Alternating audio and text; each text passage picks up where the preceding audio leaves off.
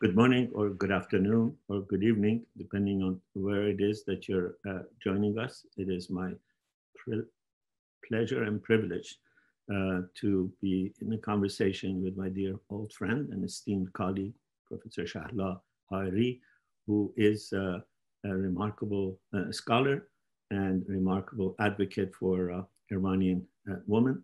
And this is fortunately not the first time that we have had the good fortune of hosting her at Stanford.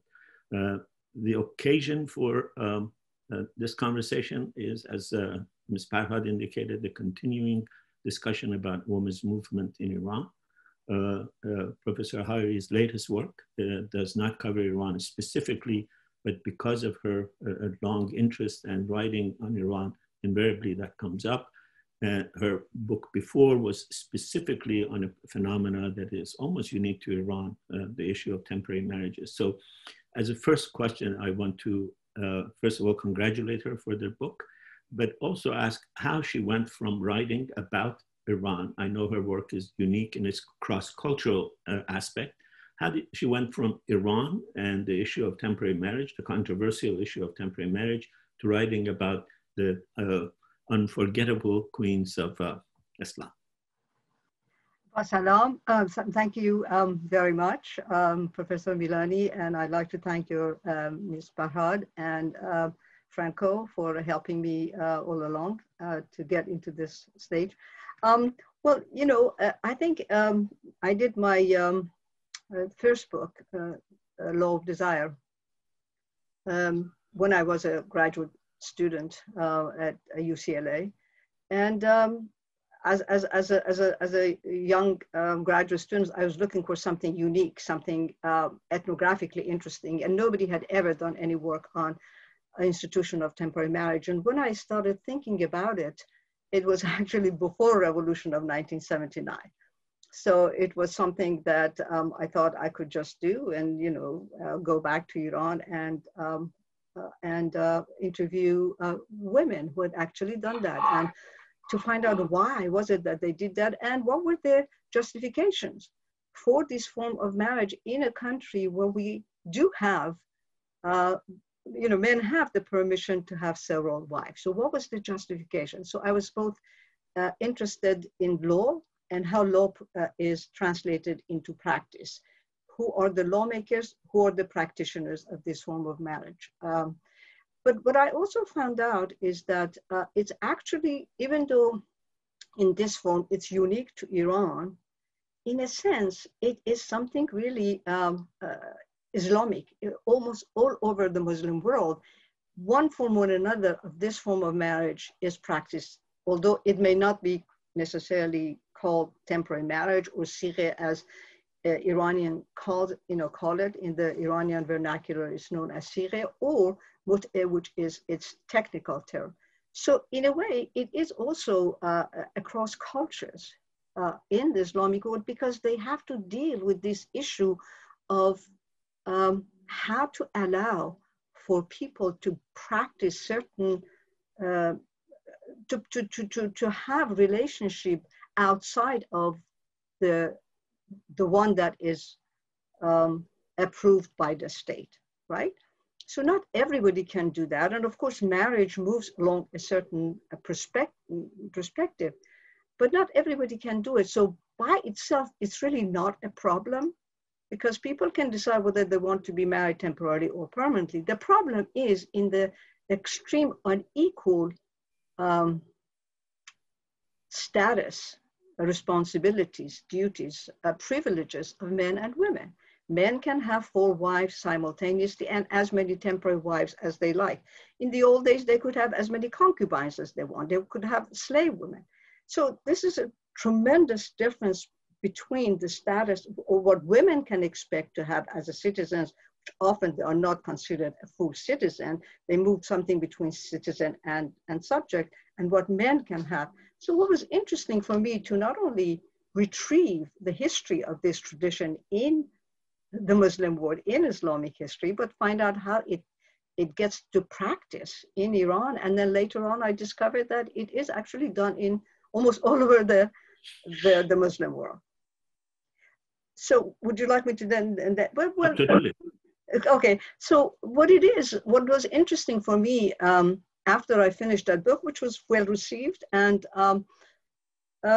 really it initiated a lot more studies that used that book as the foundation for later studies. But look, we live in this country. I live in America. I teach. And I'm constantly in touch with the students, with the scholars, with friends, both Americans or from other cultures or Iranians. We do see the kinds of narrative that is dominant in this country as far as women are concerned. Even when I did that narrative is something, of Muslim women, which has come to be known as a colonial narrative, which assumes that Muslim women are this huge, undifferentiated category, regardless of their ethnicities, nationalities, class, education, profession, what have you. So as I talked about my first book, I actually tried to bring out women's agencies, even though women are disadvantaged, hugely. In Iran, nonetheless, they're not without options. And those that are a bit smarter, they try to use their options. But then again, coming back to this narrative, this colonial narrative about women, it occurred to me in the 1990s that it seemed as if I, as an educated Muslim woman, were totally invisible to even the educated, let alone the general public, to the scholarly community, to my students. So I thought that I need to bring out other dimensions of Muslim women's lives. And in that sense, it didn't really matter whether you were Iranians or Pakistanis or or Egyptians, other parts of the Muslim world. So my idea was to make visible, shall we use that expression, the lives and activities of women, educated, professional, middle class, upper middle class Muslim women. And up until then, pretty much like my book on temporary marriage, nobody really had paid much attention to educated professional Muslim women. Most of the studies were obsessed with the idea of veiling. Veiling is important. We have to understand it in context. We have to understand its history. We have to understand how women have historically engaged with it. But it's also important to understand there are other categories of Muslim women all over the Muslim world. As I mentioned, even in Iran, even these women, those who practice temporary marriage, who are from underprivileged classes for the most part, they engage with the structures of power. They wanted to have a meaningful relationship. So I wanted to, for my second book, to again have some comparative basis for the studies we do.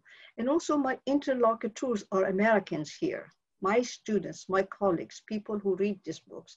So that took me to Pakistan. And I have to tell you, even as a Muslim educated woman, the first time I went there, I was surprised at my own stereotypes that were still pretty much colored by what I had heard in this country, even though I was trying to challenge those and engage with those. So I went to Pakistan. I was quite impressed by the category of professional, educated, middle class, upper middle class women, how these women engage with their own communities, how they are trying to be of some use of some help to their own communities, to their families, to their societies, to their communities. So that book was, again, trying to give a comparative perspective. Because particularly, I have to say, when we come to Iranians, I realize that we really are so focused on our own culture. And obviously, we have such a tremendous history. We have a civilization of which we can be rightly proud of. But at the same time, I think we need to get out of our own cultures, to look at other people, to look at other examples in the Muslim world, to truly understand the history of Islamic development, not just Iran, which of course, as I said, has a very proud history, but also the other Muslim, Islamic country. Which brings me to my last book. And actually that book was I was initially inspired by Iranian women who at the turn of the 21st century nominated themselves, some women nominated themselves for the office of the president in a country like Iran, in the Islamic Republic of Iran. Here I was in America waiting to, see some articles in New York Times about that, Washington Post, not a peep. Nobody talked about that. Not even in Iran, and except for Majaleh Zanan, and others who talked a little bit about that. So I just wanted to know, who are these women? What do they think about themselves? What do they think about their societies? What kind of discourse do they use?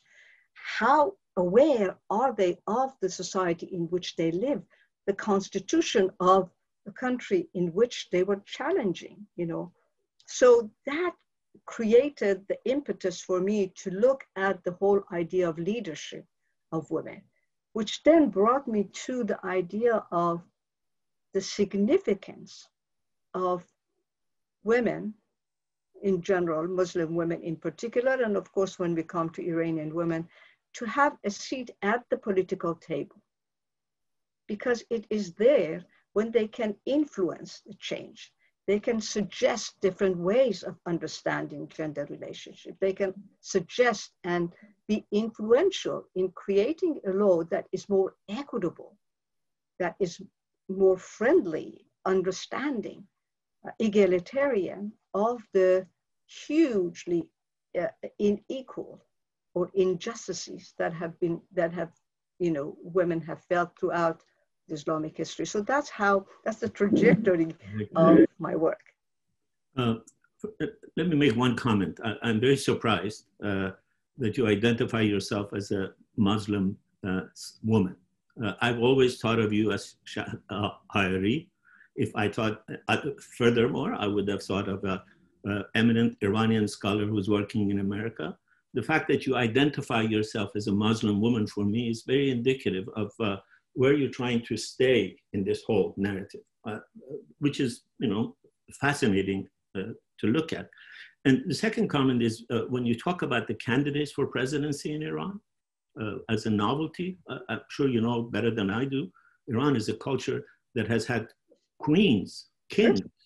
In the modern history, 150 years ago, we had Qurratul Ain, we had a minister who's, I'm sure your friend, we had her on our program, Afkhami.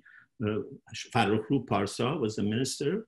So the fact that the Islamic Republic for 20, 30 years blocked every access of women to political power and then blocked them from accessing a presidency doesn't give them a privileged position as Muslim women seeking authority. I would have thought you would talk about this as how, in spite of the effort of this Islamic State to block every political effort by women, some women are still trying, even within this limited concept that says Rejal can run, and Rejal historically has meant men. Occasionally, Khanum Talaqani said, who said Rejal is men? Absolutely. So, how would you, how does one reconcile these different identities and try to, stay in a place that you don't fall into, as you call the colonial discourse, but you don't also fall into this other narrative that tries to legitimize Islam? Muslim women, well, I'll come back and tell you why I considered myself a Muslim, and I don't make any apologies about that, because I think Muslim women have historically shown how much they have been involved in their communities, in the societies, and how much they have tried to change the narratives of, victimized Muslim women, which it is, the misogyny that is gone to women back in Iran or any other Arab Muslim communities. It's not a secret.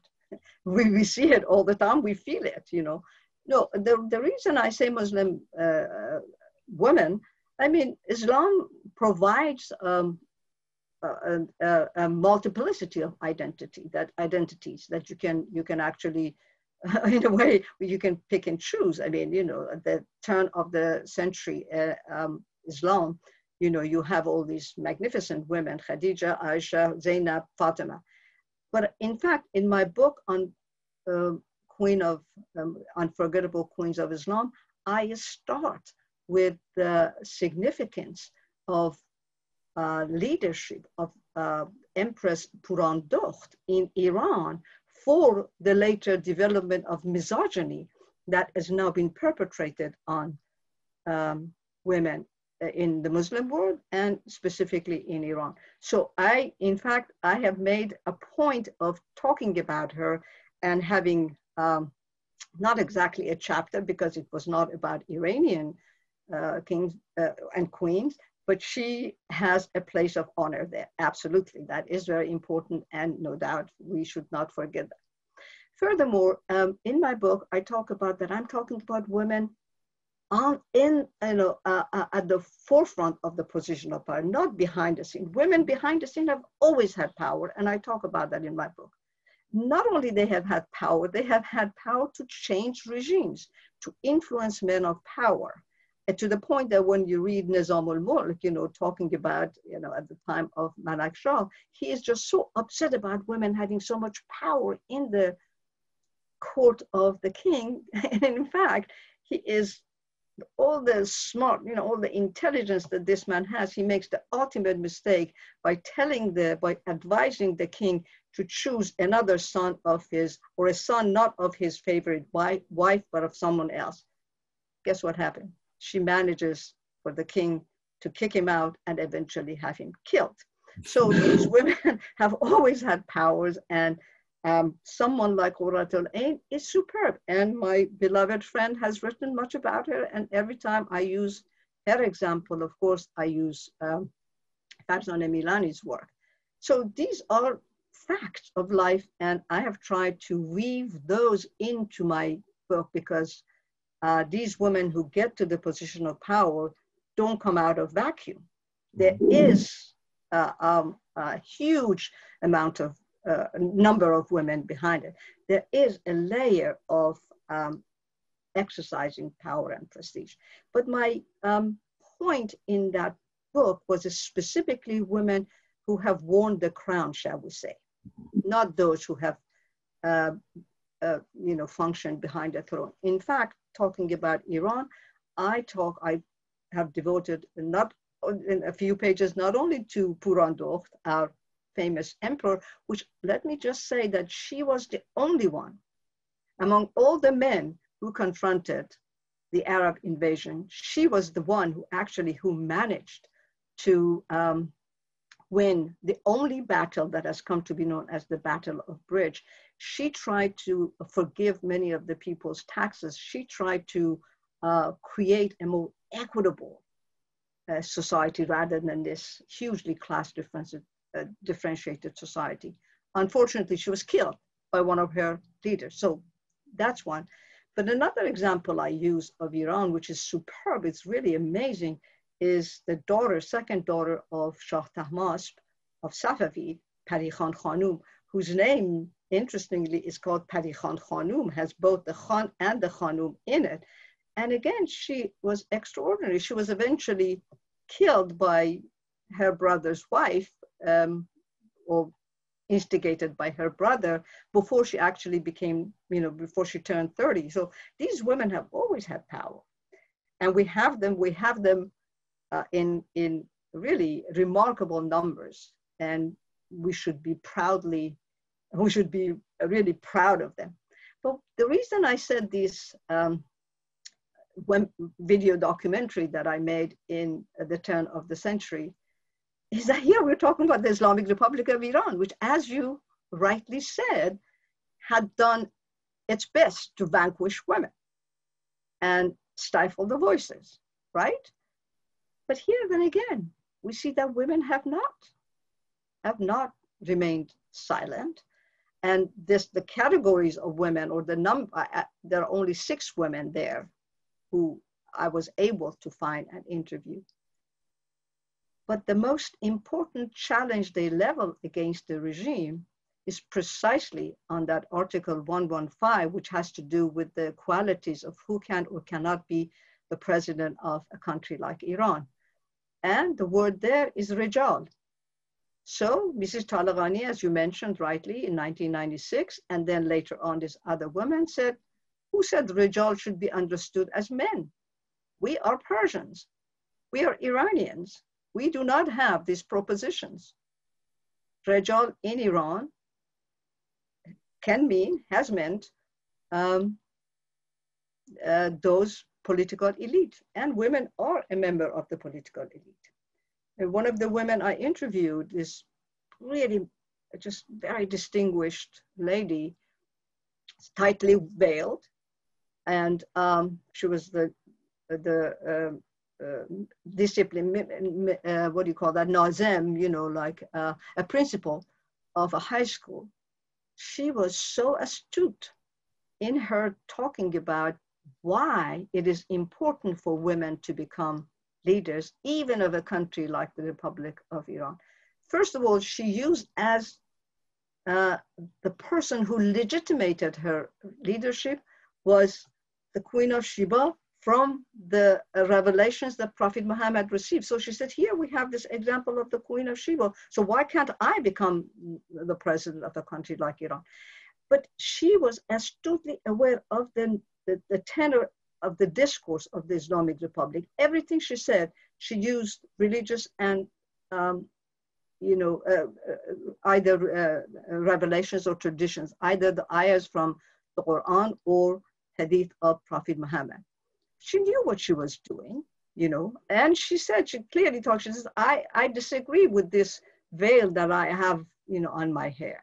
She disagreed with the forced veiling, even though she was veiled. Now, the importance of that film was not just for Iranians, because many disagreed with that and objected to it, because, as you said, because of the dynamics, the political dynamics in the country. But here, I also teach young students here, and I engage with my colleagues here. Students and my colleagues could see the fact that, first of all, these women have different variations of hijab, different variations of a scarf. So they understood that there are differences among them. They understood that this is forced on some people. But they also understood that just because these women wear a scarf, they don't lose their brain. They are trying to engage the most sacrosanct political structure in the country and engage with that. So these are all very interconnected,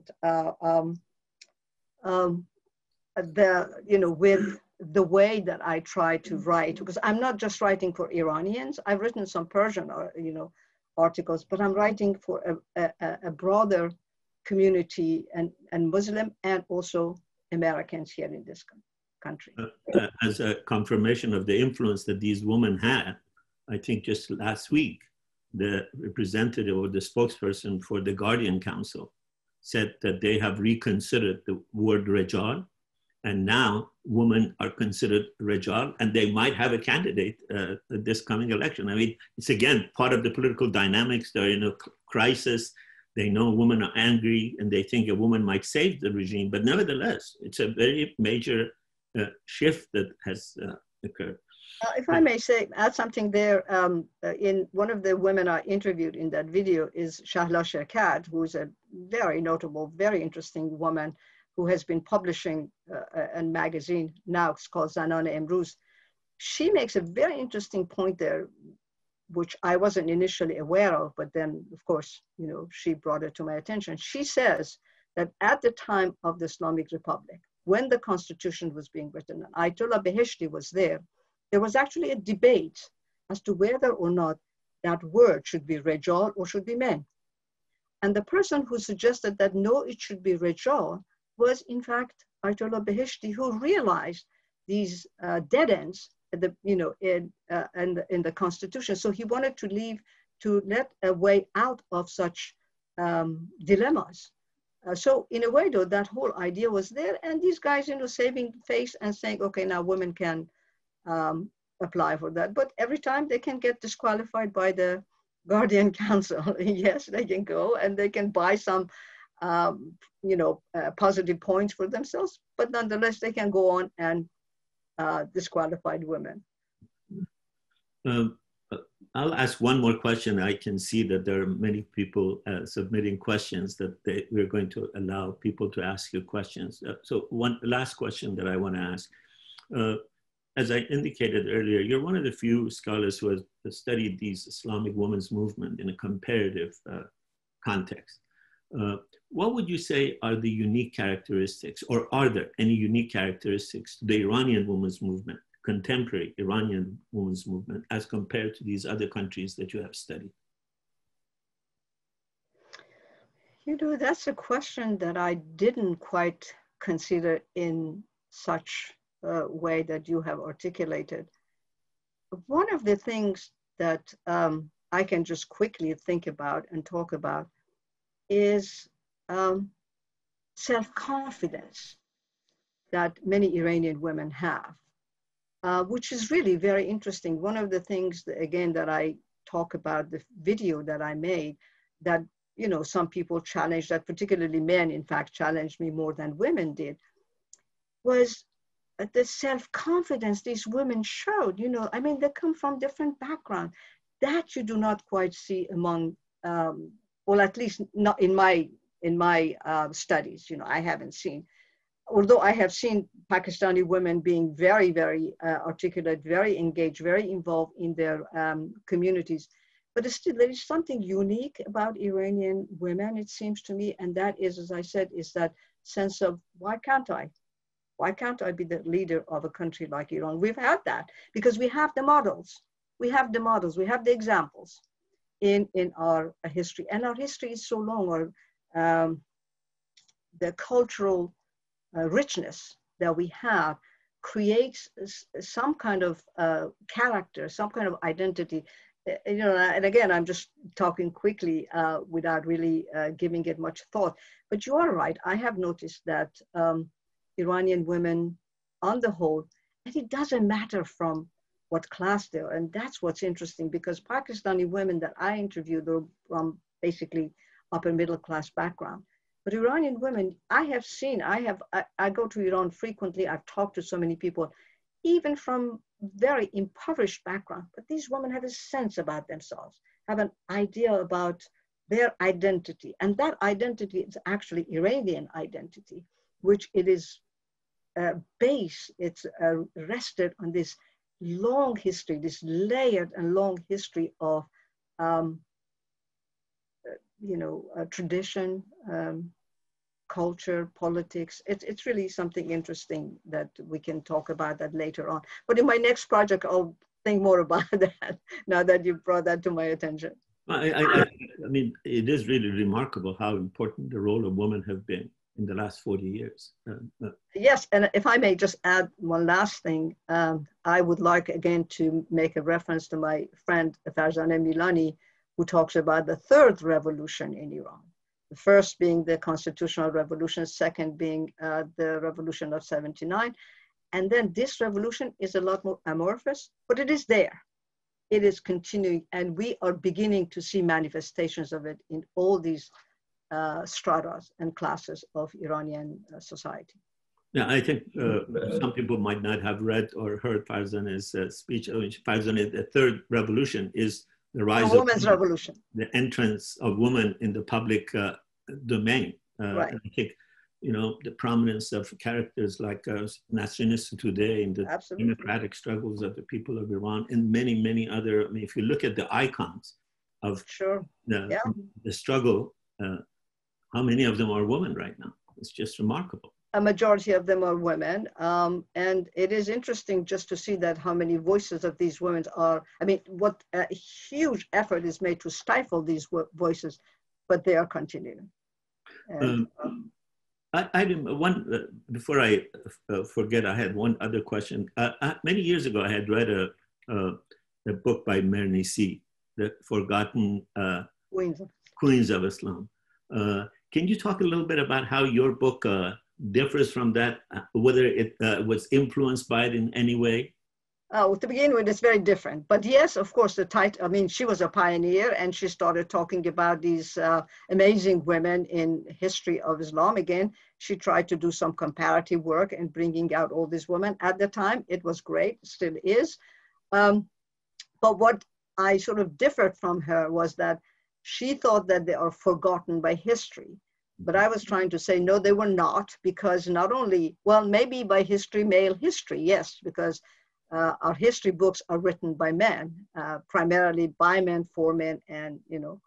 But then I was going to say that there is another arena, another domain. Women have not been forgotten. This is the public domain. This is the oral history of these women that have remained. And also I was trying to say how pragmatically patriarchy has tried to sort of mold itself to get to accommodate some of these women themselves. So it's not totally that they have been forgotten by history. In fact, because if they had been completely forgotten, we wouldn't be hearing about them over and over again. So I was inspired by her title, The Forgotten, but I was going to say they are unforgettable because they are in the history of these countries. And if you go to these countries, if you talk to people, you know, almost the entire public knows something about them. So it's not that they are being forgotten, but no doubt her work is pioneer. Fantastic. I know we have questions, so I don't want to monopolize. I can ask you many, many, many other questions that I have. Thank you very much for my questions. It was a great conversation. Ms. Roma Parhad is going to ask some of the questions that we have. Thank you very much. Thank you. Thank you, Dr. Haeri. A few questions coming through from our viewers. One viewer asks, what do you think are the biggest obstacles to Muslim women being portrayed in the media for their accomplishments? What do we need to do as a society to increase representation of Muslim women in said media, such as those who you wrote about in your book? Well, again, that's a very good question. And I started by saying that Muslim women, I am talking about women in general from the Muslim world, and I don't want to imply as if there is a big category of Muslim women. Nonetheless, women from the Muslim world in all these societies seem to be in a between rock and a hard place, because many of their own home countries provide, or the way that they treat their women give the impression, or there's not the impression, they're being quite misogynistic. Women don't have much right in terms of the person they want to, at the times of divorce, they may now have a chance to marry to the person they want, but as soon as they marry, they lose many of their rights and privileges. They cannot leave the country without their husband's permission. The way they have been treated by their own political and religious organizations back in their home countries provide enough fodder for the way that the Western media then can refer to those and say, look, this is how you are being treated. What the West does, pretty much what these Islamic countries do, is try to unify, is try to remove the multiplicity, the diversity, the complexity of the categories of women, or the kinds of women who are involved in their communities, by just pointing out to the women, how women are being treated in that part of the world. Just imagine, like in Afghanistan, women, and in Iran too, in Turkey, in many Muslim countries, women are being stoned to death, even if they were to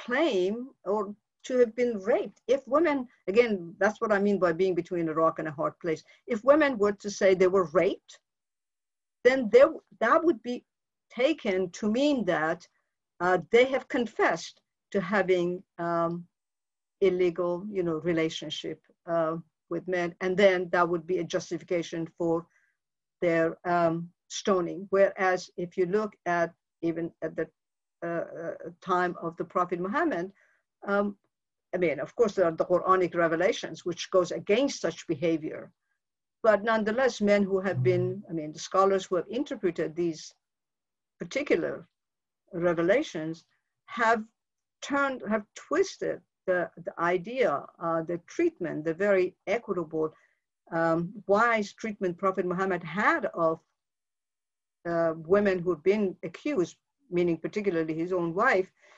But in Iran, in Afghanistan, in Pakistan, we hear that women are being stoned to death. which is really a horrible thing to do. So the West, in the Western media, you see that these images of women are taken and then projected as if this is the only way that women are being treated, or as if the only way that women are behaving in those countries. So the way we can do it is just to talk to people. Of course, we don't have access to media. Media is very powerful in this nation, in this country, But I talk to my students. I show them the slides. I, constantly try to challenge such ideas by bringing specific actions of women from all over the Muslim world. I show a video documentary called Feminism, Inshallah, which shows, how women have been challenging their political system, religious system, economic system in their own countries, and how they try to provide a more reasonable pictures of women. So I think we just have to constantly bring out the inconsistencies, not to be so defensive about what's happening in our part of the world, because what's happening in our part of the world is really not defensible, but also challenge what's happening in this part of the world. Thank you. Another viewer asks, going back to the temporary marriage question, what occurs to children born into these marriages? What if the father denies the child? Are they able to attain a passport, for instance, or driver's license? Referring to the new documentary Love Child, which follows a complicated love match and their child and its implications, was part of the inspiration behind this question. Well, okay, let's go one by one. To begin with, legally, this form of marriage, a woman's child, is considered legal. But that's assuming that she cares to register the marriage, right? If the marriage is not registered, then and the father denies that, then she has no recourse. Of course, now we have the DNA, she can have the DNA. But in the old days, if a father, in fact, I have a case like that in my book. If a man denies paternity, she has no recourse, unless she has had some people witnessing the act of, the short contract of temporary marriage between the couple. Otherwise, she could actually be punished for having performed adultery. So it's important for the woman to realize what they're getting into, right? So register that. So legally, we're told that children of temporary marriage are recognized. They inherit equitably the same amount as the children born of regular marriages. Again, these are all with the recognition of the law, because women have to have the presence of mind and intention to register the marriage, and then have other people witness that. So witnesses are very, very important. So legally, yes, women, a child is recognized, and if it is recognized, therefore the child can have passports, the ID cards, and everything else that goes with that. But that in reality doesn't quite happen like that. But this is the law that I was just mentioning. Thank you. Another viewer says, what do you think is the reason behind the very low participation of Iranian women in the economy, even compared to other Muslim countries, in spite of the closure of the educational gap since at least 2 decades ago?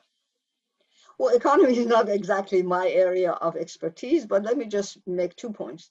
One is that as soon as, in fact, Islamic Republic consolidated its power and many women were kicked out of their positions, then they turned into the informal economy. In fact, I've talked to so many people who try to convert their little rooms into some kind of office for them to perform some kind of economic activities, whether it was selling vegetables or quilt making or any other objects. So the informal economy, in fact, flourished. So I don't know about the formal economy. Again, I don't know the exact number of the involvement of women in other Islamic countries. But the problem is that right now, Iran has been facing so much, problem that the economy is in such shambles that almost nobody really, except for small group of people, and nobody really does have much job. But again, this is not really the area that I know of. But what I do want to emphasize is how women tried to maintain their families by doing this informal economic and productive activities. And there's a lot of them. There are a lot of them. Thank you. Another viewer asks, how much do you think the Me Too movement, the photos of women without scarves, the action of feminist activists in Iran is reaching or influencing the great majority of women, rural, lower class, middle women, etc.? Again, I have not really specifically pursued that particular movement.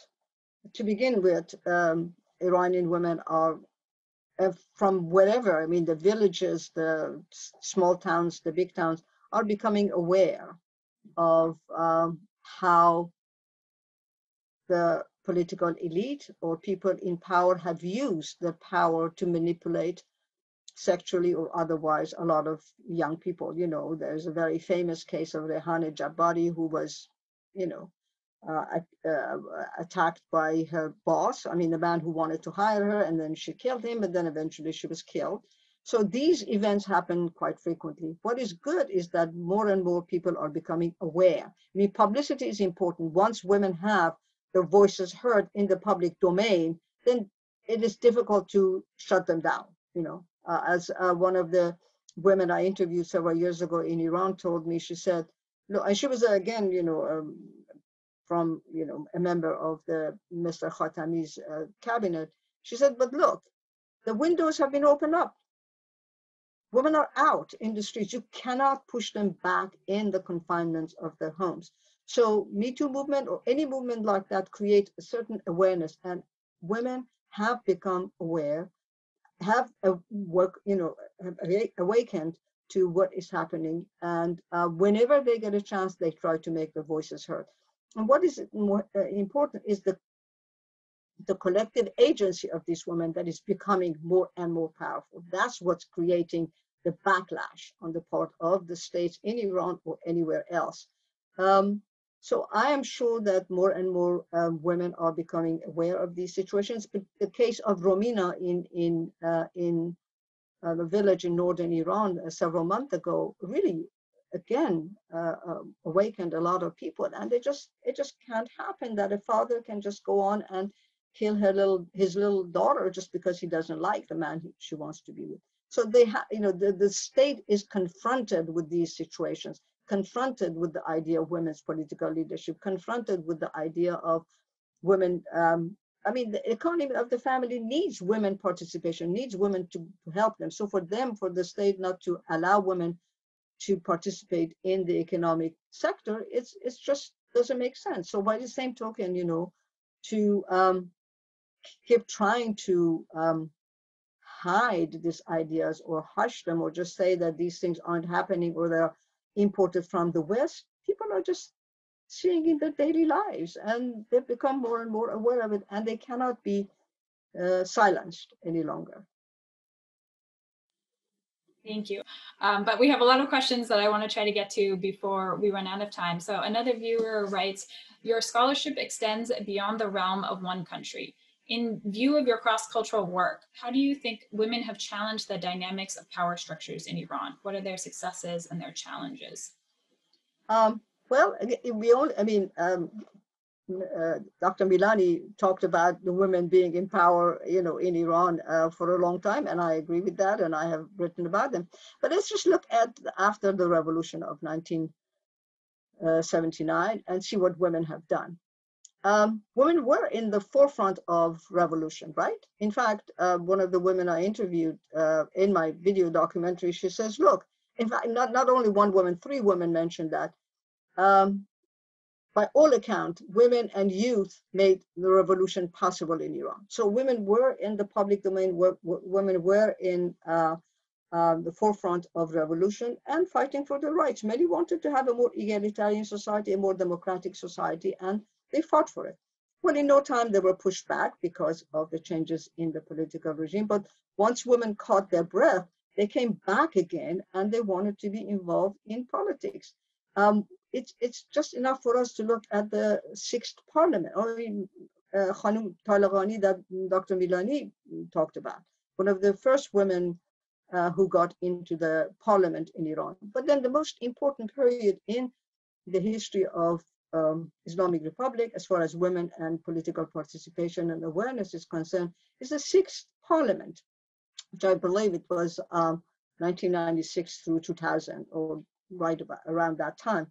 The women, I mean, you look at 6 women in that parliament and the kinds of discourse they have, it's just mind-boggling. They are so incredibly aware, powerful, knowledgeable, not only of the discussions and discourse they have within the parliament, and they force their colleagues to get engaged in kinds of discussions that has to do with women's rights and responsibilities and participations in the political domain, but they managed to have a network of support outside of the parliament among the women lawyers, women journalists, women scholars.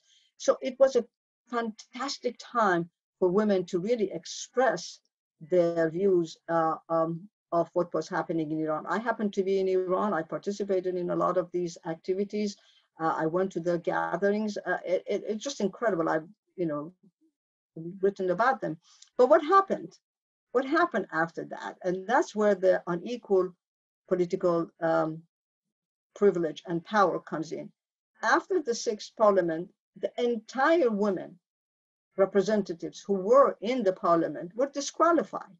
They could not continue to go on and continue their activities for their constituency or within the country, within the parliament for the country.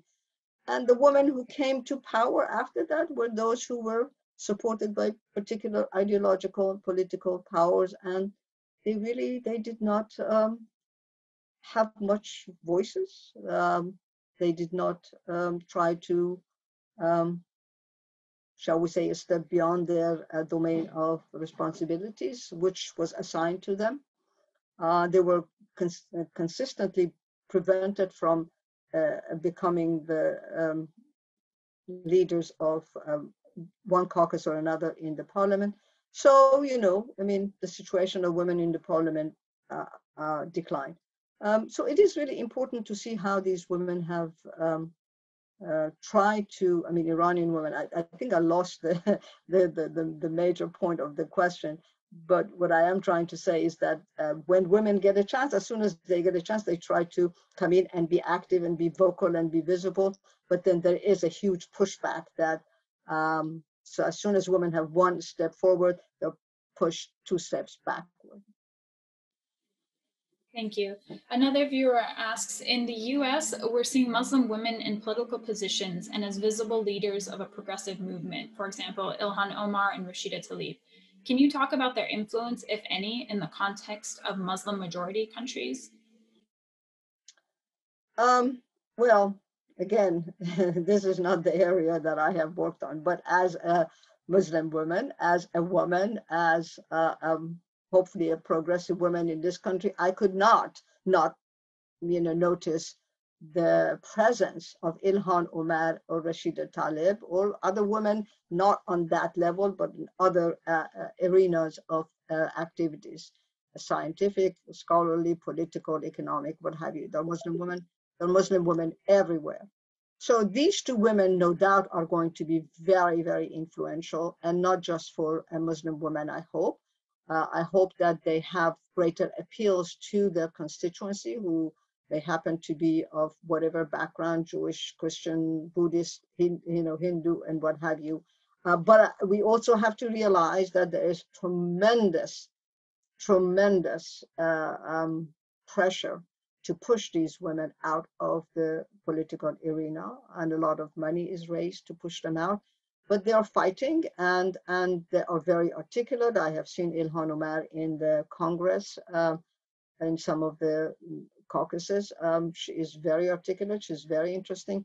But I hope they keep their agendas in perspective and not to be pushed one way or another by some interest groups this way or that way. So as far as their visibility and their impact on Muslim women in the country or other women, I just don't think that we have to necessarily think just because I'm Muslim, I have to have influence only on Muslim women.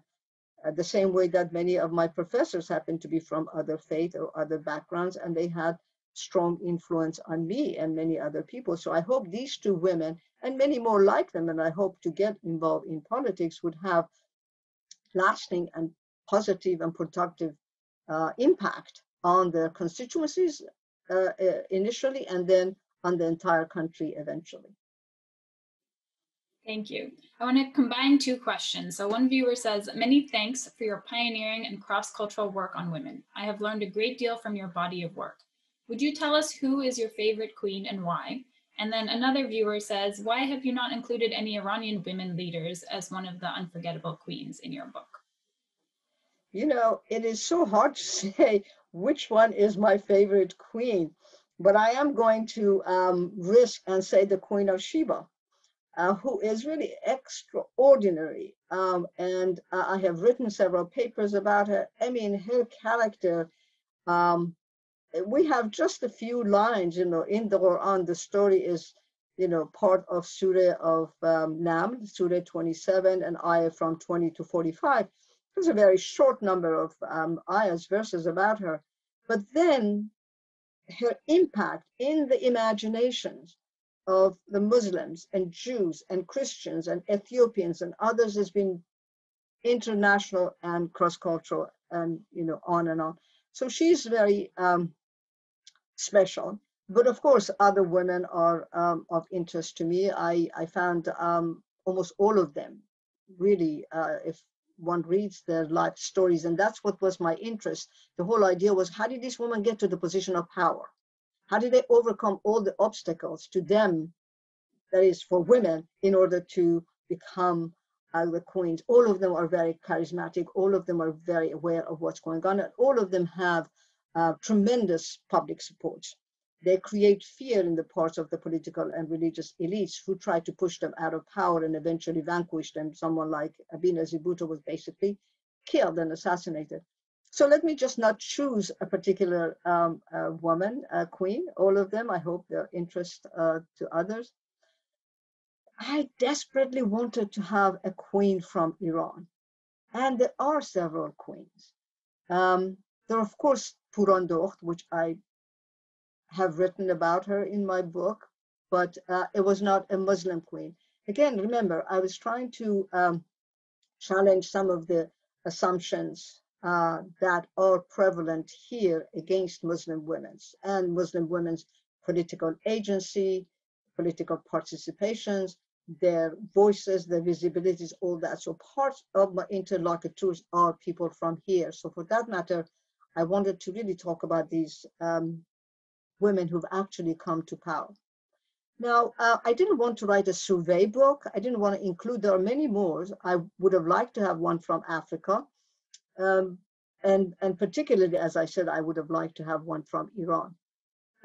Iranian women, as again, to go back to Professor Milani's question, there are certain periods in Iranian histories where they have been tremendously powerful, tremendously influential, and active in politics, but not necessarily, again, as the one who wears the crown. The Ilkhanian in Iran, you know, in the 13th and 14th century, became very powerful, and women in that from that background maintained huge power. There is a queen called Abish Khatun, which I was hoping to find more information on her. She became actually a ruler in Shiraz, but very young, but she got caught in some kind of subversive activities, apparently, and she was eventually jailed and killed when she was only 26 years old. So there is something about her, but I could not find enough information here in the US, and I was not able to go back to Iran and do that. So one of these days, I'm hoping to find more about her. But of course, we've had other queens throughout history who were queen consorts, not necessarily queen on their own rights. So that's why I couldn't have much on Iran. Thank you. I want to ask two more questions, which might take us 1 or 2 minutes over. But the first one is, how did the writing of this book change your views on the increasingly significant and topical issue of women in power in the world, and particularly in Iran? Significantly. It affected me significantly. But as I said, you know, the impetus was, well, as I mentioned in my book, I, as a young kid, um, was taken to some political demonstrations by my father, who was a member of the National Front, Jabhe Milli. But also my extended family, my paternal, you know, extended family. There are very many women who are quite powerful, who have their PhDs, you know, who had traveled to Europe. My grandmother, my paternal grandmother, the wife of an Ayatollah, was very powerful in our midst. And I have to tell you that she was the only wife of my grandfather, so he never married other women. So these, you know, I mean, things like that are accumulative, and at some point in your life, they sort of gel and then they become to fruition. So for me, it was a long process in personally and also intellectually. As I mentioned, I met these women who nominated themselves for presidential election in Iran. I met very powerful women in Pakistan. I was quite impressed by Benazir Bhutto. I happened to be in Pakistan when she was first elected, and I had never seen anything like it, you know, like the number of men dancing in front of her motorcade, the amount of red roses thrown on her path. She couldn't even, the motorcade couldn't even move. It was just incredible. I mean, there was an envy of, I don't know, 1,000 politicians. So all these gradually built up. And again, you know, Hillary Clinton here, Mrs. Hillary Clinton, becoming a nominee for her political party. So all that contributed to finally, you know, gelling the idea. Although I had the idea, made my proposal before Hillary Clinton became the nominee of her party. But all of that are important. And again, you know, going to Iran and meeting a lot of interesting women, a lot of active women, a lot of, you know, awfully engaged women in Iran, then I thought, excuse me, that would be a good time to write about that topic. And as I said, I also wanted to be something more cross-cultural, not just limited to a particular country, as much as I would have liked to write something about my own country. Thank you. Okay, last question. How hopeful or optimistic are you that the Iranian women's movement will be able to advance its goals? I wish I had the crystal ball, but given what has happened, you know, like trying to divine the future based on what has happened in the past, I am pretty hopeful. I am pretty hopeful, but by the same token, I think the push to the backlash to push them back is also going to be fierce. What is good is to see that many men, young men, older men, fathers, brothers, are becoming aware of the tremendous injustices that has gone on to women, and they're supportive of their daughters, wives, children, mothers, all that. So I am hoping that with these women making common cause with some political elites, maybe even some reformist, open-minded religious elites. Let me tell you, my grandfather, who was an Ayatollah, was very open-minded. We never veiled before him. Many of my cousins or my aunts went to Europe. They're educated in Europe at the time when not very many women did so. So there are open-minded, educated Ayatollahs who are supportive of their daughters' educations, their daughters' ambitions. So I'm hoping that, you know, there is a common ground made by women, men, political elite for the betterment of the country. Because when we have a good constitution, when we have good laws, the society flourishes even more than it has had. I mean, there's something really vital about the Iranian society. I mean, there's the vitality, the creativity that we have seen it even in this past 40 years, the films, the plays, the musics, all that, you name it, it's paintings, visuals. It's just incredible what people have done despite the restrictions that was placed on them by the state. Nonetheless, I think there is hope for that. And I am hopeful. Thank you so much, Dr. Haeri. I want to pass along comments from many of our viewers who are thanking you for your work and for a wonderful talk. And I'm sorry we weren't able to get to all of the questions, but thank you to everyone who stayed on a few minutes late. And again, Dr. Haeri, thank you for a wonderful talk. And hopefully we can host you at Stanford in person. I hope so too. Thank you very much. Thank you, Dr. Milani. Thank you, Franco. Thank you, Ms. Parhad. I really enjoyed these conversations. I look forward to continuing that. Thank you. Us as well. Thank you. Bye.